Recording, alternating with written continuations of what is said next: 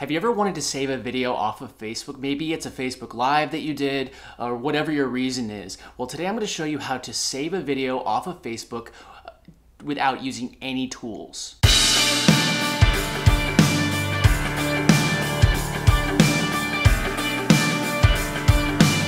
Welcome to Entrepreneur's Toolbox. I'm Jonathan, and I'm here to help you find the tools to build your business online and offline. So maybe you've done a Facebook Live and you want to upload it onto a different social media platform, maybe YouTube or any of the other ones. The thing is, when you do a Facebook Live, if you haven't gone through some sort of third-party streaming service, then it just saves it onto Facebook and doesn't give you your own copy, and it doesn't let you re-download it. So there's a really simple way that you could save it, because technically every time that you play a video on Facebook, it's actually downloaded onto your computer. It just doesn't let you save it permanently. So all you have to do, and I'm going to jump over to Facebook real quick and just show you. So I'm in my group. This is my group, Entrepreneur's Toolbox. And you go to the post. So here's a Facebook Live that I did. You see the part that has the date.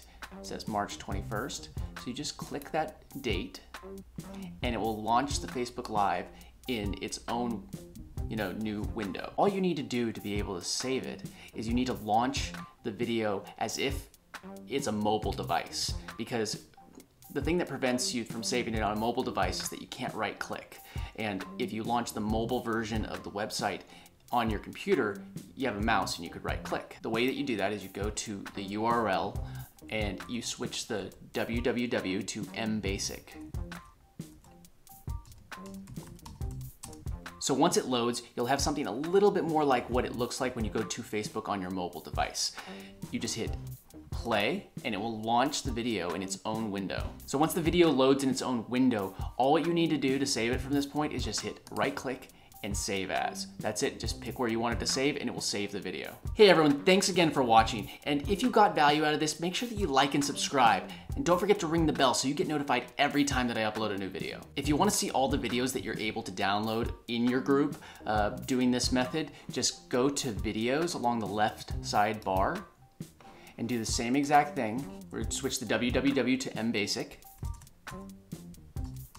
and it will bring up your timeline, and you can go down and just basically see everything, and all the videos will show up like this. Same process, just click on it, it will launch in its own window, right click, and you can save it.